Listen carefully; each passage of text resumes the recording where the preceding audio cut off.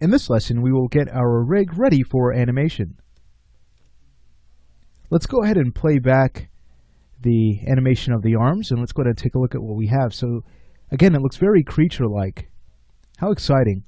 And remember, it's just a matter of taking what we've done on the left side. We can go to one of those bone objects, head back to the motion panel, go to the rotate Z, right-click and choose Properties, copy everything we have here, go to the opposite bone and go ahead and paste all of that in, and there we have it. We need to also make sure, of course, that we assign our molt variable, but other than that, the steps are really simple.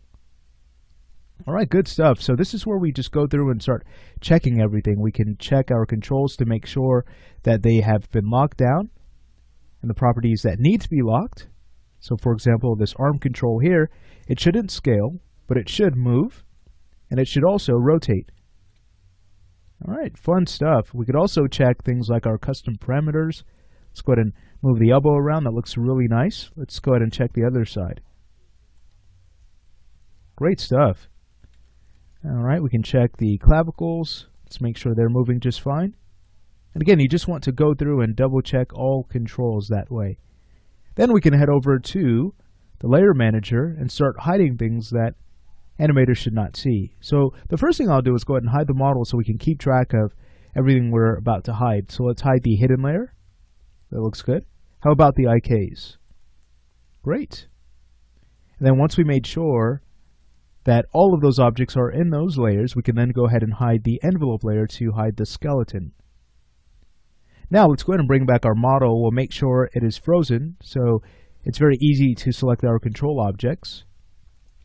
And now all we need to do is go in and grab all of our controls and create a selection set. I'd highly recommend that you work with selection sets because it's a very fast way of grabbing all of your controls to lock down poses. So with everything highlighted, we'll head over to our selection set menu at the top. Again, with everything selected, we'll go ahead and click on Create New Set.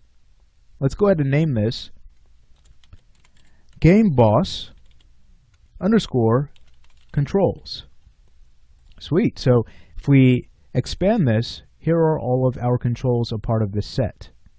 Now, if you ever need to remove an item from the set, it's just a matter of selecting the set, going in and grabbing the object to remove, and then you can click on Remove here at the top.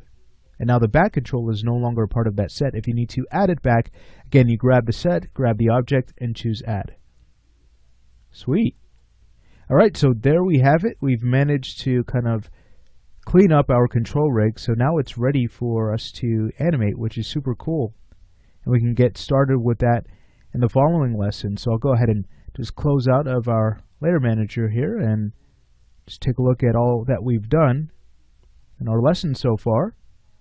Good stuff. So let's say we go ahead and get started on the animation process. That's the last section before we finish up, and then I'll also show you how to export your animations out and get them ready for your game engine.